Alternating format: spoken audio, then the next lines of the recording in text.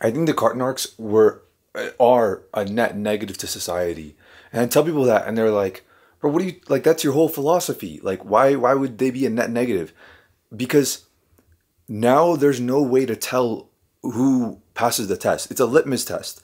It's like the ultimate morality litmus test to see like if nobody's looking and there's no consequences for acting in like a way that's convenient to you but a burden to others, how will you act?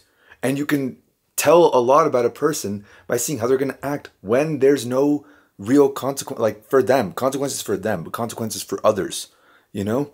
But now everyone puts in their carts because they're afraid the cart narcs are going to show up. It's like, no, let people have that judge. It's better for the world for people to have that judge and go like, yeah, this person never puts their cart back in, so I'm going to base my decision making on who I want to hang out with and all that stuff based off of that.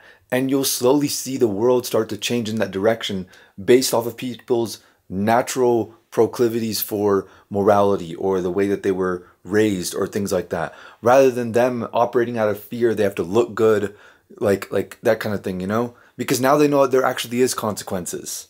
So that's why it's a net negative. Even though people should put their carts back in, but not under the duress of ending up in a YouTube video. They should put it in because they want to put it in. Because there's great virtue in leaving things more beautiful than how you found it.